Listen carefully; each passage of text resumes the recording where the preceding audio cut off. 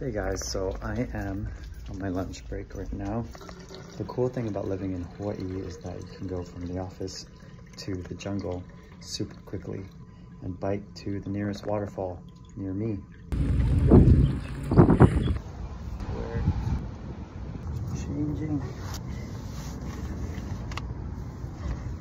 I am ready to go on a bike ride. We are here. Just kidding, I gotta come back. Why don't I just take a break at a waterfall? And I just realized that you just have to be really creative about how you want to spend your time. Of having a great life just because you work in an office job.